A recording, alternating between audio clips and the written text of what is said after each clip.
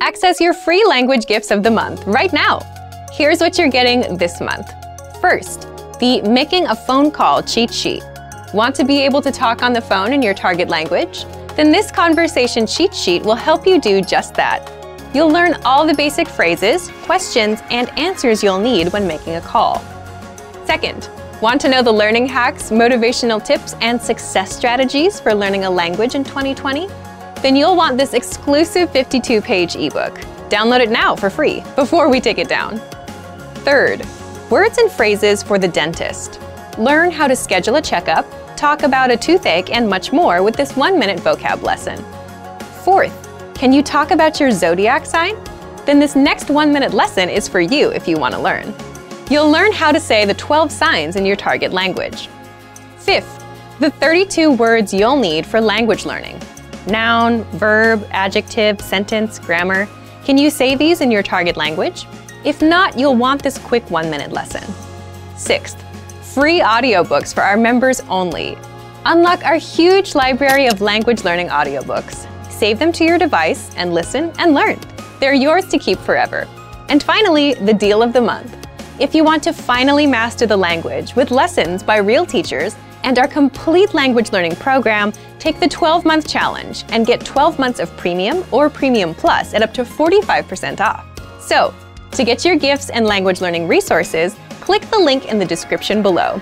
Download them right now before they expire. Now, let's take a look at some conversational phrases. Listen to the dialogue. Wat doe je voor werk? Ik ben een kunstenaar. Listen to it again, now with the English translation. Wat doe je voor werk? What do you do? Ik ben een kunstenaar. I'm an artist. First of all, you need to learn how to say, what do you do? That's. Wat doe je voor werk? Listen to it again. Wat doe je voor werk? Wat doe je voor werk? Now, how do you answer this question? This is the pattern you'll need. Ik ben een. Your occupation. I'm an, your occupation. For example, I'm an artist. Ik ben een kunstenaar. Ik ben een kunstenaar.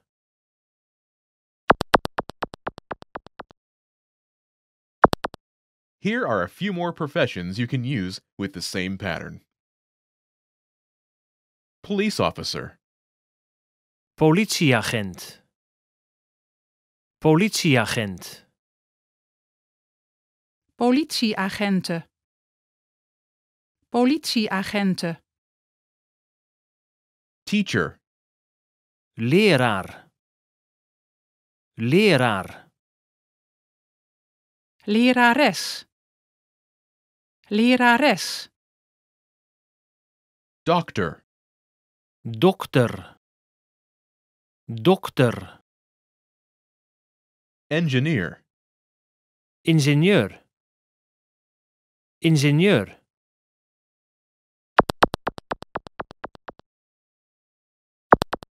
Now, listen to some examples. Wat doe je voor werk? Ik ben een leraar. Wat doe je voor werk? Ik ben een dokter.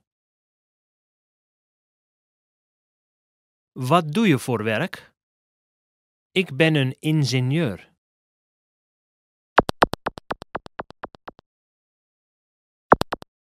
Okay, now it's your turn. Do you remember how to say, what do you do?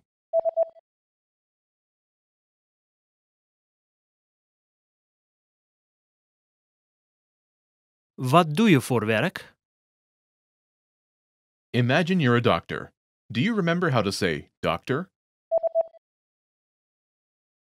Dokter. Dokter. Say, I'm a doctor.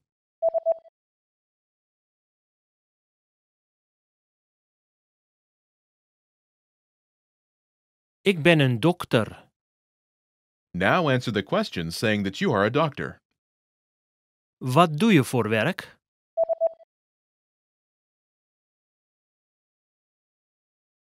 Ik ben een dokter. Now, imagine you're a teacher. Do you remember how to say teacher? Leraar. Leraar. Say, I'm a teacher.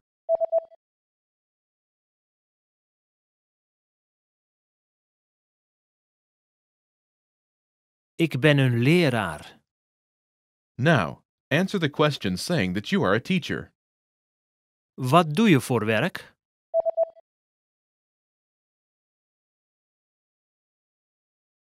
Ik ben een leraar. Now, imagine you're an engineer. Do you remember how to say engineer? Ingenieur. Ingenieur. Say, I'm an engineer.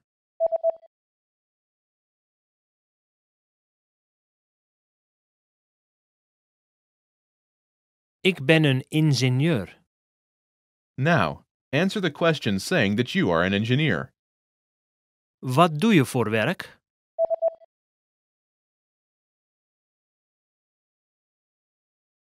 Ik ben een ingenieur. Well done! In this lesson, you learn new occupation-related vocabulary and phrases you can use in your everyday life. You are now able to talk about your job like a native speaker. In this video, you'll have a chance to test them out with a quiz. First, you'll see an image and hear a question. Next comes a short dialogue. Listen carefully and see if you can answer correctly. We'll show you the answer at the end. Are you ready? Een leraar is aan het praten met zijn leerlingen. Wat gaan de leerlingen meenemen? Morgen gaan we naar het museum. Neem met je mee een pen, een schrift en iets om te drinken. Je hoeft geen boterhammen mee te nemen, want we gaan lunchen in het restaurant van het museum. En een paraplu? Het kan gaan regenen. Neem er alsjeblieft eentje mee. Oké. Wat gaan de leerlingen meenemen?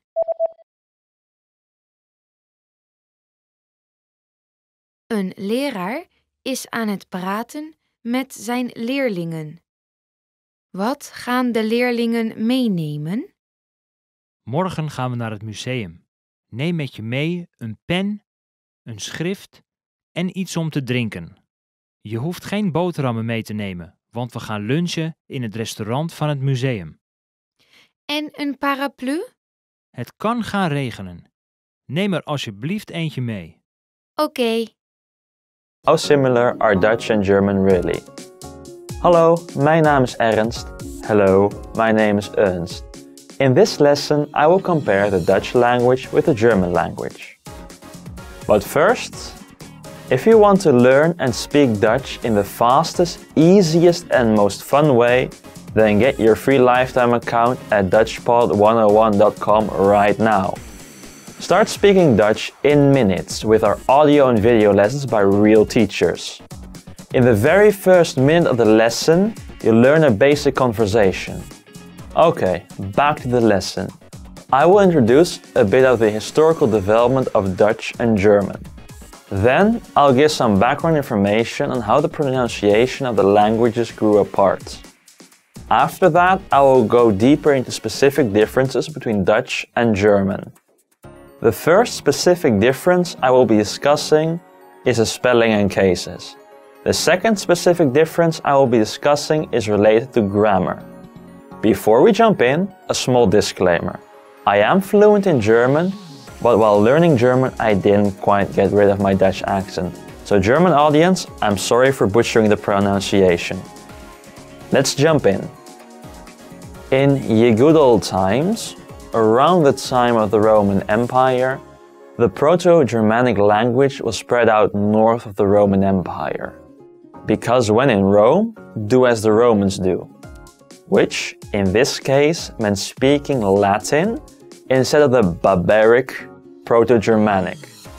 north of the Roman border, so in Austria, Germany, the Netherlands, Denmark, and in parts of Scandinavia, Proto-Germanic was the most important language.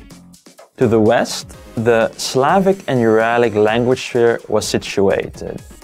This is Finland, Poland, Hungary, down to the Balkans and east towards Russia. Now you know where the Proto-Germanic language sphere was located. So let's fast forward right to around the fall of the West Roman Empire. Around the fall of Rome is when the High German consonant shift slowly started to happen. This means that over the course of many generations the language changed. It took roughly 300 to 400 years. However, the High German consonant shift did not happen in Low German and Dutch. Low German? Where did that come from? Let me explain. Because of the standardization of German, Low German slowly became a dialect after the High German consonant shift took place. The High German became the Standard German.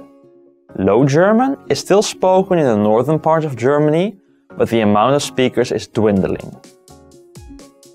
Just to clarify something about High German to avoid confusion. High German is called High German because it was spoken in the German Alps, up high. In German, it's called Hochdeutsch, which is also translated as Standard German. This may lead to some confusion, so make sure you have the right Hochdeutsch in mind when reading something on this subject. Low German is called Low German because it was spoken in the lowlands of Germany. To avoid confusion, in Germany they sometimes say Old High German to clarify which German they're talking about. Alright, the consonant shift takes place in 4 phases. Another 3 shifts happen which officially aren't categorized. Let's walk through them. The first phase saw 3 changes. The first one being that words ending with a p sound changed to a f sound. Let's look at the word ape as an example. In Dutch, it's aap, and in German, it's Affe. The second change was that the final t at the end of a word became a s or z sound. To illustrate this, let's look at the word white. In Dutch, it's wit, and in German, it's weiß. The third change was when the letter K was replaced with a ch sound. Take for example the word belly. In Dutch, it's buik, and in German, Bauch. The second phase saw 2 changes.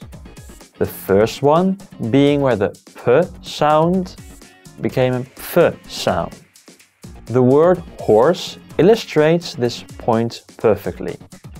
In Dutch, it's paard, and in German, it's pferd. The second change was with the letter t when it's not at the end of a word. It became a z or ts sound. For example, the word tooth. In Dutch, it's tand, and in German, it's Zahn. In the southern Austro-Bavarian dialects, a third shift happened, but this one is not found in Standard German, so that's a topic for another time. The third phase saw only 1 shift that affected Standard German. The d sound at the beginning of a word became a t sound.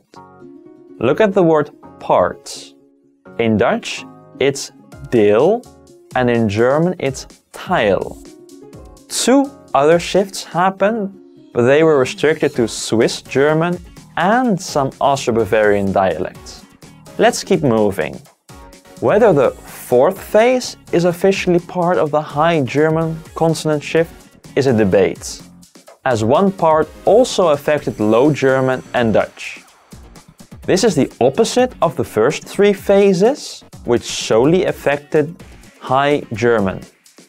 The three shifts include the th becomes a de. This shift also happens in Dutch and not in English. So bath in Dutch is bad and in German it's bad. The last three shifts happen somewhere, sometime along or after the High German consonant shift. The first one is like the other shifts mentioned before. The other two only concern the pronunciation of letters. The first one is that the th or v sound becomes a b sound. This can be seen in the word love. In Dutch it's liefde and in German it's liebe. The second shift, purely in pronunciation, is the G sound. In High German they used to pronounce the G as in Dutch, the signature g sound. As Dutch was unaffected by this change, we still pronounce the words in the good old way. Take for example the verb to give. In Dutch we say geven and in German it's geben. The last one is that the S and the Z are pronounced as sh. Take for example the word weak. In Dutch it's zwak and in German it's schwach. The last one does get a bit vague, as in Dutch we also know the sh sound. Take for example the word shield. In Dutch it's schild and in German it's schild. As mentioned before, these changes started right from around the fall of the West Roman Empire and continued until somewhere in the 9th century, as then German was written down in books. This caused a degree of standardization of Old High German, which later became the Standard German. And that wraps up the phases. Having this shift in mind, you can see why German and Dutch are over 80% similar. Don't think that every word is similar though. There are a lot of false friends. The word winkel is such a false friend.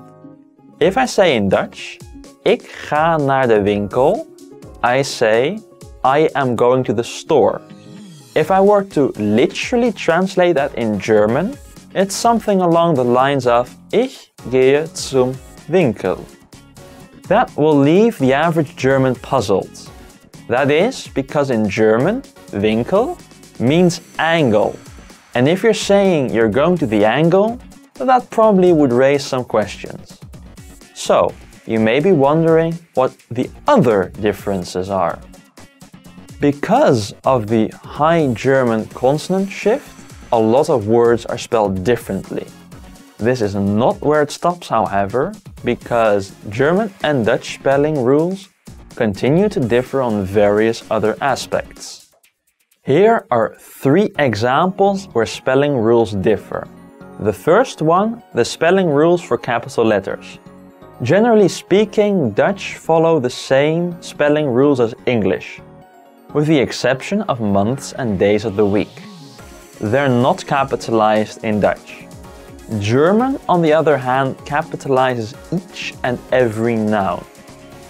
A second one is that in Dutch, non-loan words never end with a double letter. For example, the verb to want in German is spelled as W-I-L-L, while in Dutch it's spelled as W-I-L. Only one L. The third one is about plurals. Plurals are easy in Dutch. They either end in en or with a s. In German, it's just a bit harder to grasp as nouns are declined in various different endings. And the rules are harder to learn. Having 3 genders does not make it any easier. Does that mean that spelling rules in Dutch are way easier? Sadly, it does not.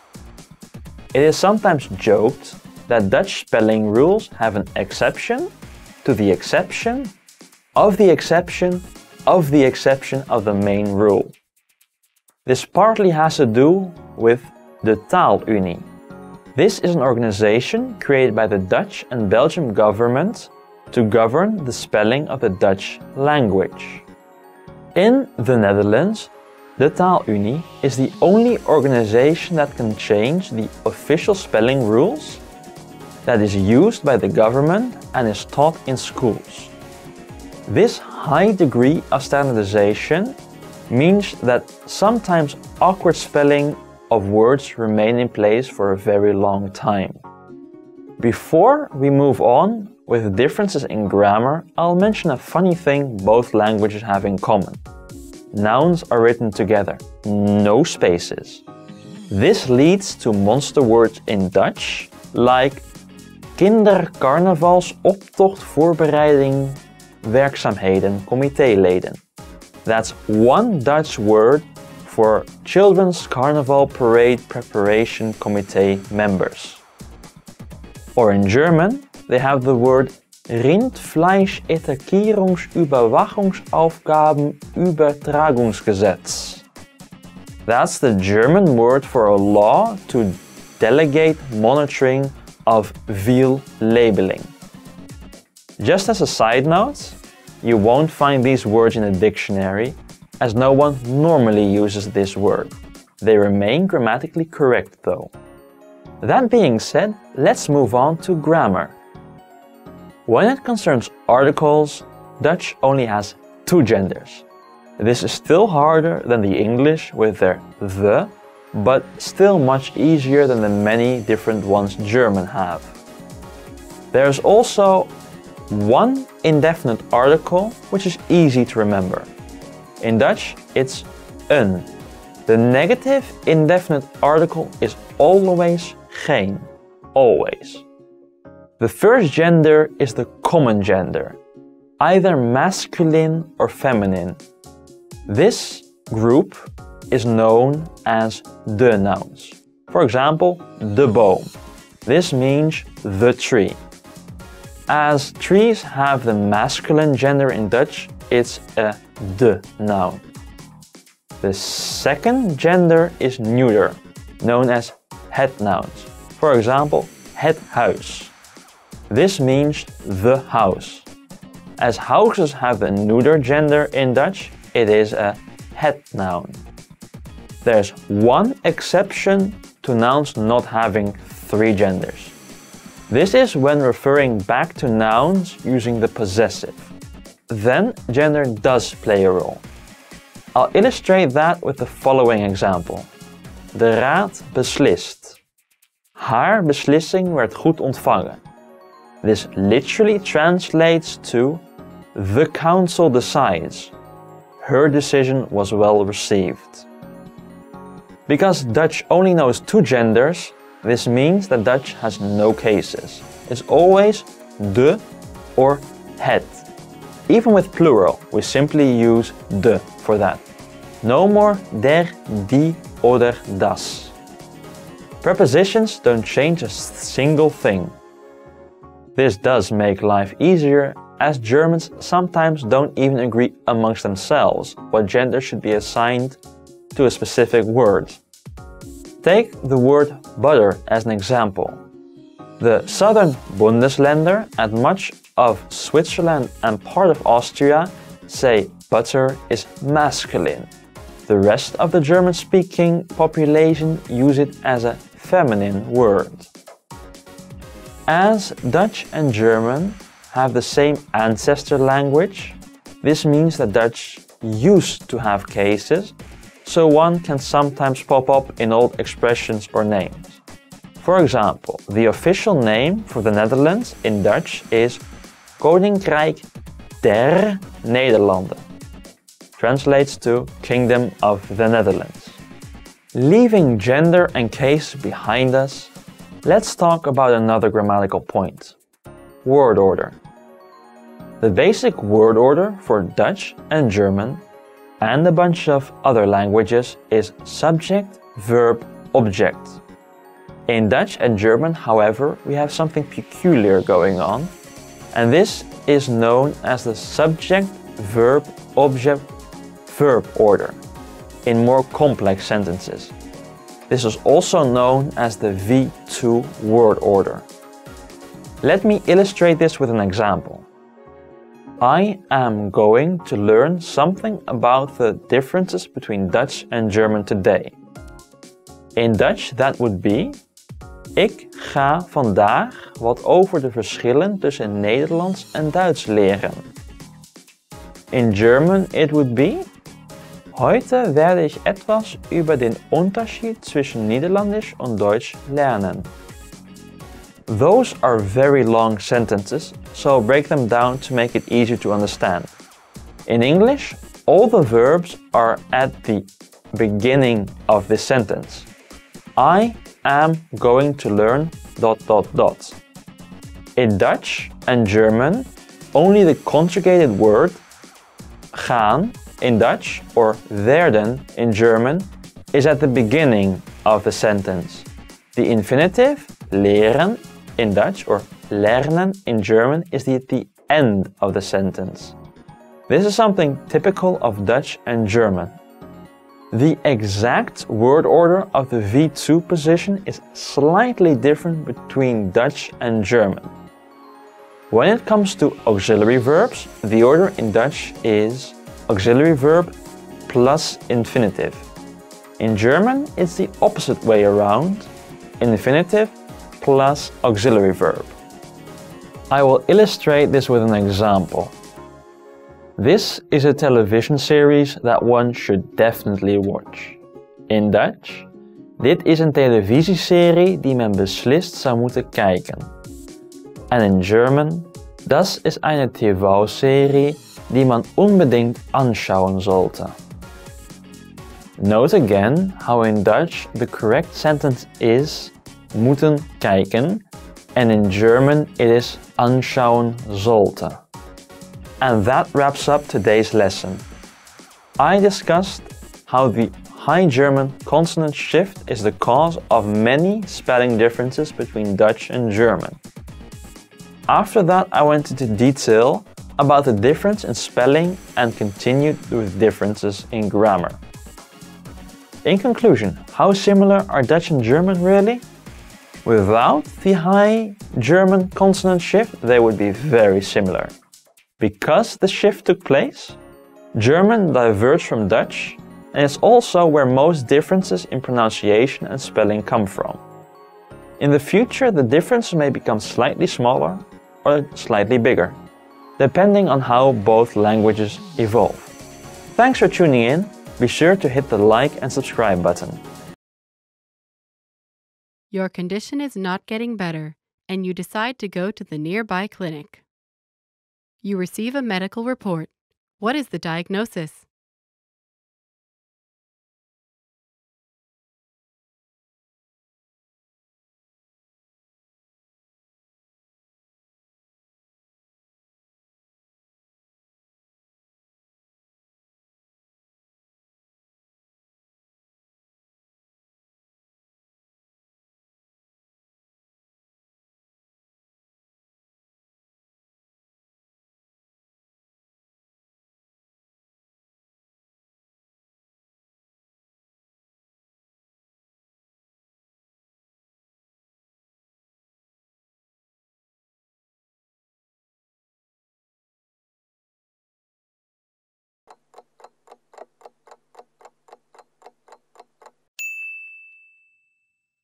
You receive a medical report. What is the diagnosis?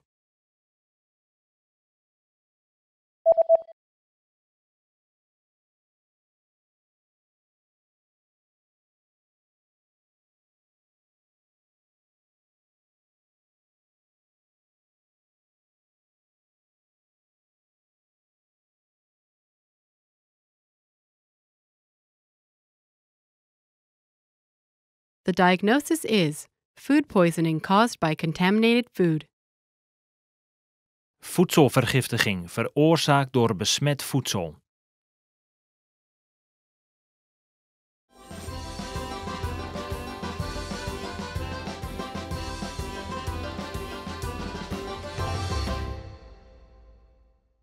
Most people don't like to hear this, but consistent hard work is one of the biggest factors in your language learning success.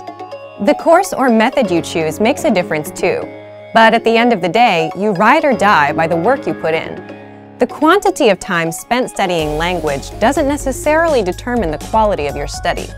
Spending 3 hours a day watching movies doesn't help you learn much if you're not actively engaging with the language. In this video, we'll talk about 3 ways to actively engage your mind while studying a new language. Number 1. Think of your brain as a muscle.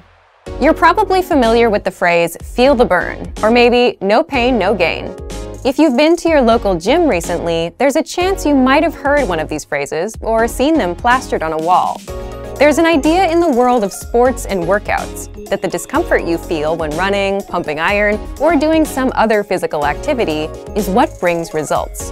During a healthy workout, the muscles of the body are affected at a microscopic level. The discomfort you feel is your muscles being pushed to their limit. It's the limit pushing that strengthens your muscles so that over time your performance increases. In the context of language learning, it's helpful to think of your brain as a muscle. Just as we need to push our physical limits when exercising, we also need to push our mental limits when learning a foreign language. Have you ever studied or practiced your target language in a way that left you tired or even exhausted? If so, you've experienced what it's like to push your brain out of its linguistic comfort zone. Number 2. Practice active listening. One of the easiest ways to push your language skills is to practice active listening.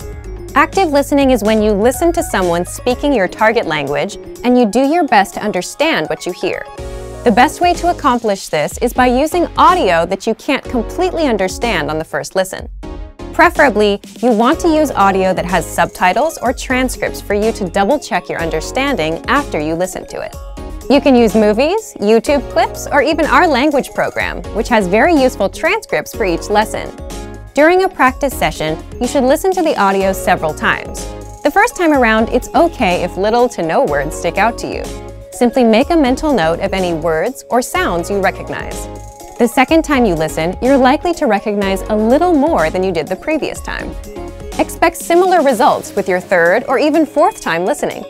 After you've hit the ceiling of words you can decipher, go ahead and look at the language subtitles or transcripts. Listen to the audio again, reading along with the text. Odds are that you will see words in the text you know but didn't hear correctly. You're also likely to encounter words that are new to you completely. As you play back the audio and read along, try to guess what these words mean from the context of the words around them. After you've read along a couple times, feel free to look up the remaining unfamiliar words in a dictionary or translator app. This active listening exercise routine is a great way to increase your listening and comprehension skills while picking up some new vocabulary along the way. It also allows you to learn new words in context, which itself is a powerful method to help you retain what you study. Number 3. Practicing with native speakers. Practicing with native speakers is the epitome of pushing your language skills. Using what you know to communicate in real time is where the rubber really meets the road. Try to connect with a native speaker on a weekly basis.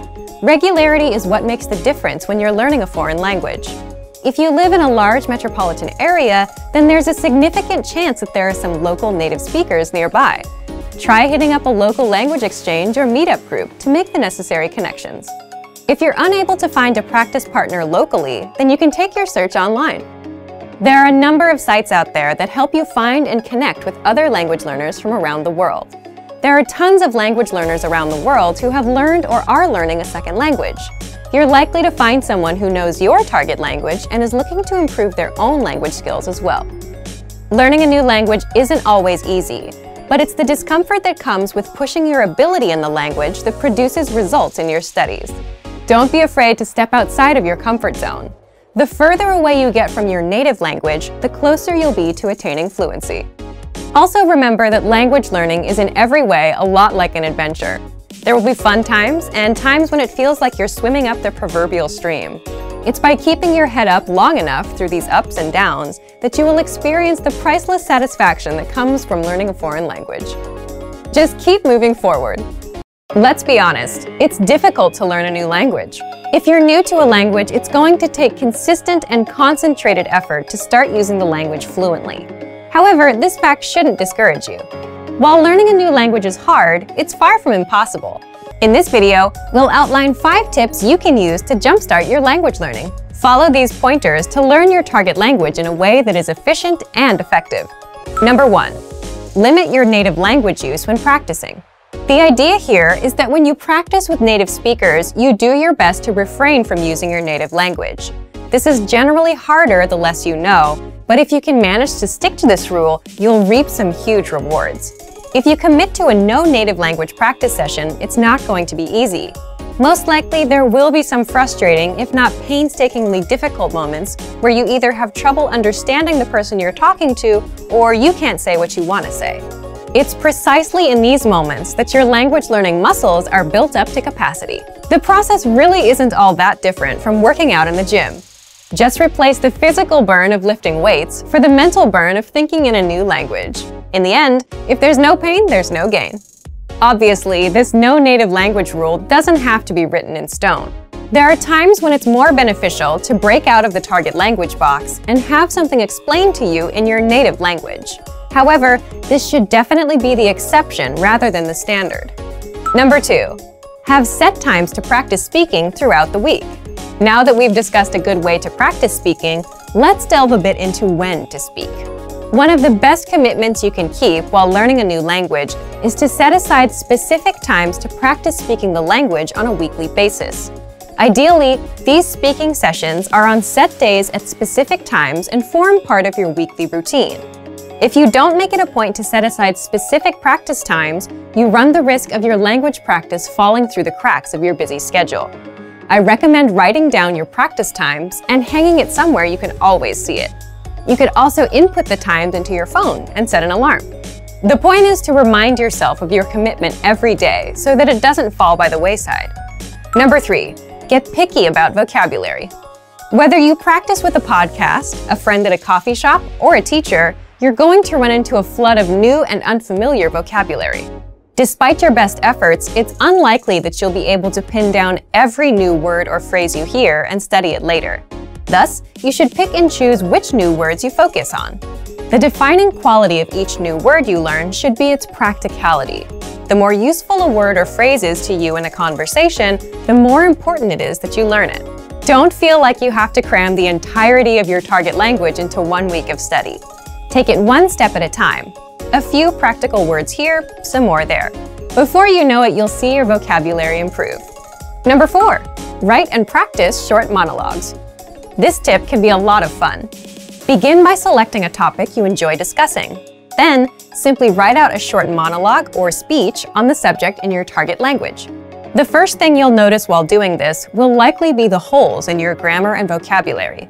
But when you try to write out your thoughts in a foreign language, you might inevitably hit roadblocks. You might not be able to think of a word or know how to formulate a specific idea or opinion yet. This can be great because these holes are the exact areas where you should focus your studies. You can bring up these problem areas in your next lesson or browse through your favorite language course or textbook in order to find the answer. The constant process of finding these language holes and filling them is what keeps you moving along the path to fluency. Once you finish your short text, it's a great idea to practice reciting it or even memorizing it. The memorization will help you internalize the new grammar and vocabulary you've learned. Reciting it will get your tongue and mouth used to the sounds. Number 5, keep an up-to-date list on what you want to learn. Throughout your studies, you should always have a sort of language shopping list. As you practice and study, you will most likely come across things you'd like to be able to say, but don't know how to yet, especially if you follow our previous tip. Write this wish list down. It's one thing to learn the vocabulary you pick up via a course or podcast, both of which are great. It's a bit different when your vocabulary gets personal. Learn the words that matter to you, either because they're practical or because you simply find them interesting. The more relevant the vocabulary, the more likely you are to retain it. Some people might tell you it's impossible to learn a new language for whatever reason, but it's important to remember that the way you study and engage with a language greatly affects how quickly or effectively you learn it. Being able to speak freely with native speakers is an amazing ability in itself, but being able to speak freely to a whole new group of people opens you up to possible new relationships. Most people don't realize that spending the time to build relationships in a foreign language can actually help you improve your language skills dramatically. In this video, we look at how making relationships in a foreign language can help you learn the language faster. The benefits of having friends and partners who speak a foreign language. First, it's motivational. One of the greatest struggles for anyone learning a second language is motivation. 9 times out of 10, learners start out their language learning journey with loads of enthusiasm, only to see it gradually wane over time. Try as they may, it's difficult to maintain the spark they once shared with their new language. So why not borrow energy from a different part of your life? When you make relationships with people in your target language, all the excitement of a new relationship carries directly over into your learning. Suddenly, you have a very rewarding reason to improve your skills and keep practicing. As your partner or your friends get involved, you will also have the advantage of a constant source of support and encouragement. Second, it makes language learning practical. Studying vocabulary and grammar is a vital part of language learning, whether you use a podcast, textbook, app, or find yourself in a classroom. However, as great as studying is, a language really only starts to come alive once you start using it in everyday life. There's a huge difference between a scripted conversation in a lesson plan and a real-life conversation with a native speaker. Building relationships with native speakers will give you the chance to talk in your target language often. Furthermore, it will be in a way that feels natural. You'll learn the words in the context, which is hugely important. Third, it's fun. One of the greatest benefits is that it allows you to practice without having it feel like practice. Oftentimes, you'll find yourself so wrapped up in the conversation that you forget you're using a foreign language. This takes a lot of the pressure off and helps you focus on communication over trying to speak absolutely perfectly. You also get to learn about a whole new culture from your partner or friends, so you're not only learning language skills, but also about the cultures that surround your target language. The risks of having friends and partners who speak a foreign language. First, it's easy to miscommunicate. When it comes to relationships, humans can easily misunderstand each other. So it can be hard when building relationships in your target language when you or your partner's lack of ability in each other's respective native tongue can lead to miscommunications that would otherwise be avoidable. Depending on the language you're speaking, a simple mistranslation or mispronounced word can drastically change the meaning of a sentence. As long as you can afford each other some extra patience and the benefit of the doubt, then you should be able to overcome this pitfall. Second, your language skills could suffer if your relationships don't work out. If all your language practice is wrapped up in one person and your relationship with that person doesn't work out, then your language learning could take a big hit. So it's best not to put all your hopes for language growth on one area, relationship or otherwise. You don't want to risk losing motivation, so try to find it in many different areas. An idea for building relationships in a foreign language. Make games out of getting to know one another. Sometimes, opening up in any new friendship or partnership can be hard. Add in the added struggle of a new language, and it can feel impossible to share your true feelings with others. So instead of trying to take first interactions so seriously and talking about the usual things like the weather or work, try to ask new, interesting questions. Try to figure out what the other person's hobbies are without asking directly, or what kind of job they have. This will give you a chance to stretch your language skills in a new way, and you'll probably get some funny answers out of it too. Being comfortable being silly or making language mistakes is a great way to bond with someone, even if you've just met. Relationships in a foreign language have a lot more benefits to offer than drawbacks. Don't be scared to open up to people and make mistakes. Hey everyone, welcome to the Monthly Review, the monthly show on language learning. How to finally learn language in 2020, your New Year's resolution solution.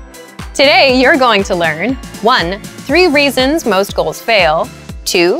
The 3 rules for successful goal setting, and 3. We're going to set you up with your first language goal for 2020.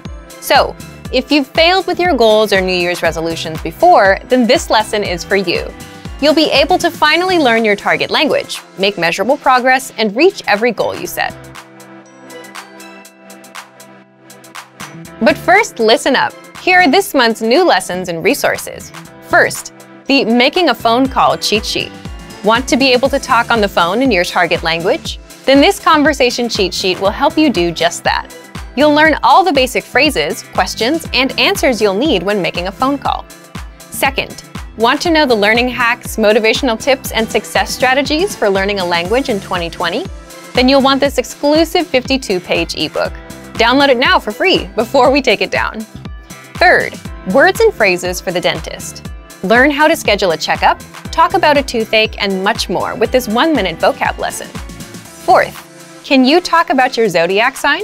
If not, then this next 1-minute lesson is for you. You'll learn how to say the 12 signs in your target language. Fifth, the 32 words you need for language learning.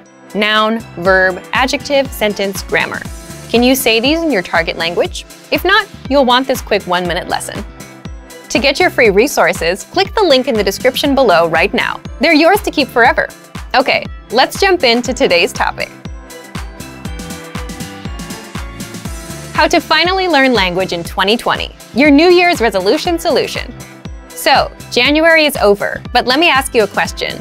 Have you set a resolution for this year? If you haven't, it's understandable.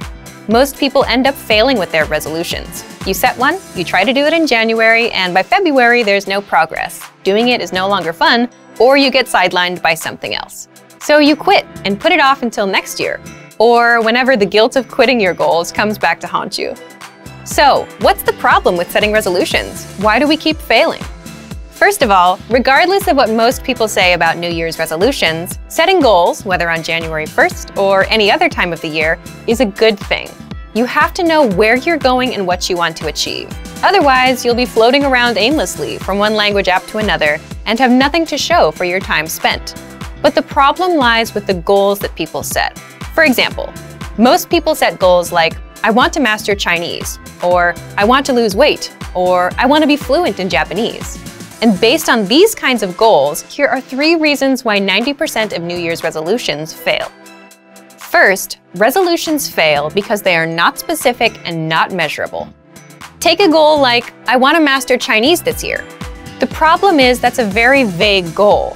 What do you mean by master? Do you want to speak about the economy, or do you just want to have everyday conversations? And can you really measure how much progress you need to master the language? The second reason is they are unrealistic.